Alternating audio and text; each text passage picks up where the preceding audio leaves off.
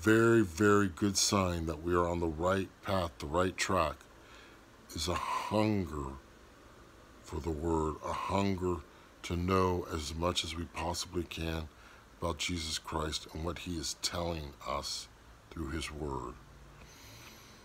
I'd almost say it's a sign of predestination.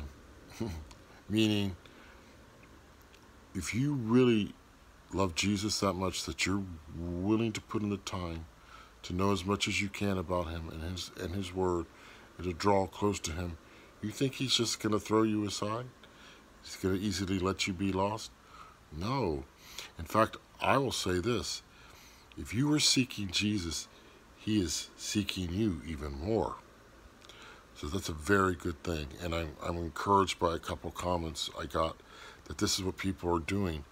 They're looking into the Word and they're going deep into it and wanting to understand it because they want to know Jesus better and to know what He is teaching us. And He's not speaking in code, which I'll explain in other videos. He's not speaking, it's pretty straightforward what He's saying.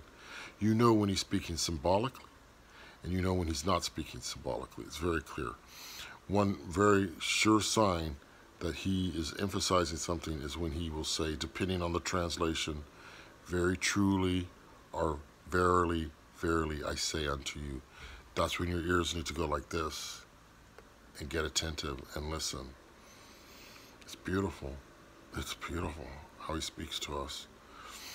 So, on top of that, it just occurred to me, a lot of people are getting words from this, they're getting words, and I'm not saying they're not getting words, but this is where we get the Word. This is the real source. It's all there. It's all there.